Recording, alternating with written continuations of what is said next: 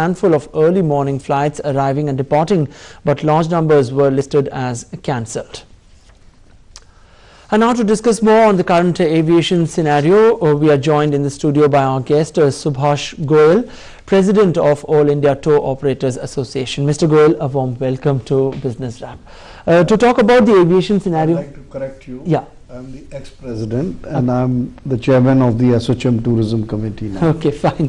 Okay, Mr. Goyal, to talk about this, unprecedented kind of a scenario as far as aviation is concerned, not only in India but entire Europe has been stranded. What kind of financial impact it's making on the aviation industry? Well, I think this impact is worse than 9/11 impact. About $2,400 million as per IATA have been lost by airlines which were operating to Europe. And in India, the three major carriers, Air India, Jet Airways and Kingfisher, have lost around 30 million, about 30 crores. The point is that such a crisis has happened, but UK and the northern European airports were closed, but the southern European airports like Madrid and also Athens and some of the airports were open. Yeah. So we do not have a crisis management group where we could have sent passengers to southern Europe and they could have gone by train. Similarly, cargo could have moved to southern European points and even points near southern Europe like Istanbul and Tunisia, where passengers and cargo could have gone and moved by train. Now this has not happened. Secondly, what has happened is in this crisis that a lot of passengers were stranded. There were some airlines who were taking care of their passengers by providing them hotels and trying to reroute them. But there were other airlines who totally ignored the passengers and they said the circumstances are beyond control, and therefore they just washed their hands off. Okay, Mr. Goyal, do you think there have been allegations of increase in tariff for European destinations and even other countries? Do you think the airline industry would be taking an undue advantage of the situation now? No, right now no airline is taking undue advantage, because to be honest, right now the immediate problem in hand for the airlines is to clear stranded passengers, number one. Secondly, the tickets that have already been pre-booked and committed at a particular price, they cannot charge them more. Okay. Yes, the airlines have to recover the money. After 9/11, American government had given a bailout package to some of the American carriers.